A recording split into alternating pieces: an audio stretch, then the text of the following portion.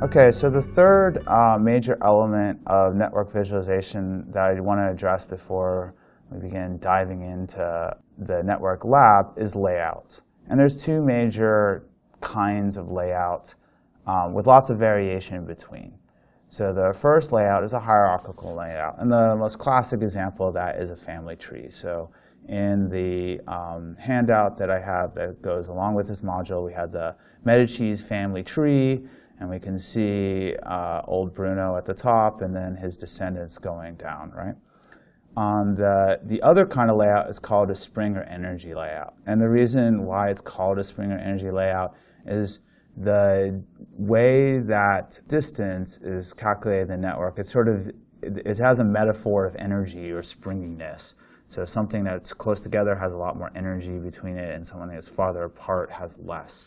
The algorithm is trying to represent distance in some way, and in a situation where there isn't necessarily a clear hierarchical structure. So my example here is the Florentine marriage alliances.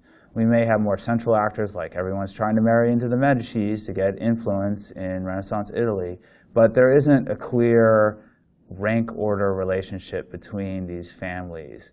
So we use a Springer layout because it's a more natural representation of the phenomenon. So finally, before we dive into the lab, I just want to talk a little bit about data structures associated with networks. So there's two major data structures that you'll see referred to when you're trying to get your network into R or some other kind of network visualization tool. One of them is called an adjacency net matrix. Since networks come out of graph theory is built on matrices. An adjacency matrix basically shows how adjacent one node is to another through a value. I have a simple representation of zeros and ones here.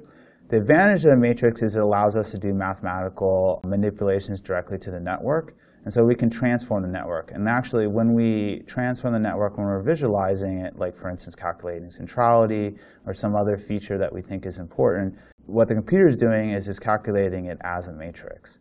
The disadvantage of a matrix is that it's not always necessarily human intuitive when you're collecting data. And second of all, matrices are they're expensive data structures. There's lots of information that it's capturing that it doesn't really need to capture. In essence, we have a lot of zeros that we don't need.